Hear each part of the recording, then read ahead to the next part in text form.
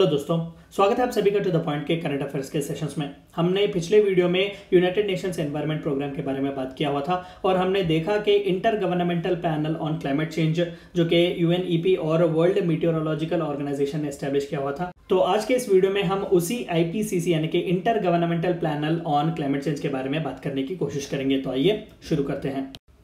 IPCC is a scientific intergovernmental body under the auspice of United Nations. UNEP ने ही इसे establish किया हुआ है, तो जाहिर सी बात है कि यूनाइटेड नेशंस के एजिस में ही काम करेगा। और ये इंटर गवर्नमेंटल बॉडी है, यानी कि पूरे अलग अलग देशों के सरकारों के बीच एज अ कनेक्शन जो है काम करता है, उनके बीच कोऑपरेशन बढ़ाने के लिए काम करता है। साइंटिफिक है, यानी कि on the basis of scientific research and management. It was first established in 1988 by two United Nations organizations, that is World Meteorological Organization and United Nations Environment Program, जिसके बारे में हमने ऑलरेडी पढ़ा हुआ है। Members of IPCC is open to all members of the WMO and UNEP. कोई भी जो है इसका मेंबर बन सकता है। अगर आप यूनाइटेड नेशंस जनरल असेंबली के मेंबर भी ना हो, अगर आप वर्ल्ड मेट्रोलॉजिकल ऑर्गेनाइजेशन के मेंबर हैं या फिर यूएनईपी के मेंबर हैं, तो आप आकर आईपीसीसी के मेंबर बन सकते हैं। The IPCC produces reports that support the UNFCCC, United Nation Framework Convention on Climate Change. तो आईपीसीसी जो है वो दरअसल एक थिंक टैंक की तरह काम करता है, जो रिसर्च करता है, असेस करता है ग्लोबल एनवायरनमेंट को लेकर, एनवायरनमेंट के ऊपर इम्पैक्ट को लेकर, सस्टेनेबल डेवलपमेंट पर, एनवायरनमेंट को किस तरीके से कंजर्व किया जा सकता है, एनवायरनमेंट प्रोटेक्शन पर। तो वो इसका काम बस इतना है कि रिसर्च करें साइंटिफिक टर्म्स पर और रिकमेंडेशन दे, रिपोर्ट्स दें, ताकि किस तरीके से एनवायरनमेंट को प्रोटेक्ट किया जा सकता है, कंजर्व किया जा सकता है और सस्टेनेबल डेवलपमेंट को जो है आगे लाया जा सकता है। IPCC reports cover all relevant information to understand the risk of human-induced climate change, its potential impact and options for adaptation and mitigation. Human induced, मैंने ऑलरेडी कई वीडियोस में कहा कि क्लाइमेट चेंज इनएविटेबल है।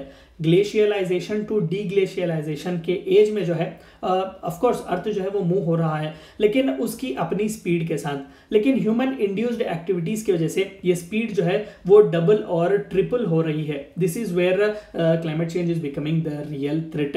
तो इस तरीके के ह्यूमन इंड्यूस्ड एक्टिविटीज की वजह से किस तरीके से क्लाइमेट चेंज हो रहा है, किस पेस से हो रहा है और उसके इम्पैक्ट्स क्या होंगे और उसे किस तरीके से हम अडेप्ट कर सकते हैं, मिटिगेशन स्ट्रेटजीज क्या हैं, इन सभी के बारे में रिपोर्ट्स देता है ये think tank, that is inter governmental panel on climate change. The IPCC does not carry out its own research.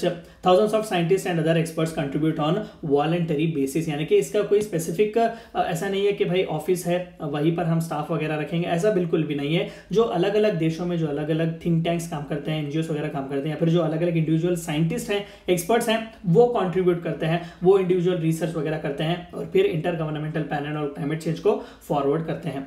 The 2007 Nobel Peace Prize was shared in 2 equal parts between IPCC and American environmentalists. तो इसे Nobel peace prize भी दिया गया है। The aim of IPCC are to assess scientific information relevant to human-induced climate change, the impacts of human-induced climate change, options for adaptation and mitigation. तीन खास specialisations इसके हैं, यानी कि तीन प्रोविजंस में ये सोचता है, काम करता है, रिपोर्ट्स देता है।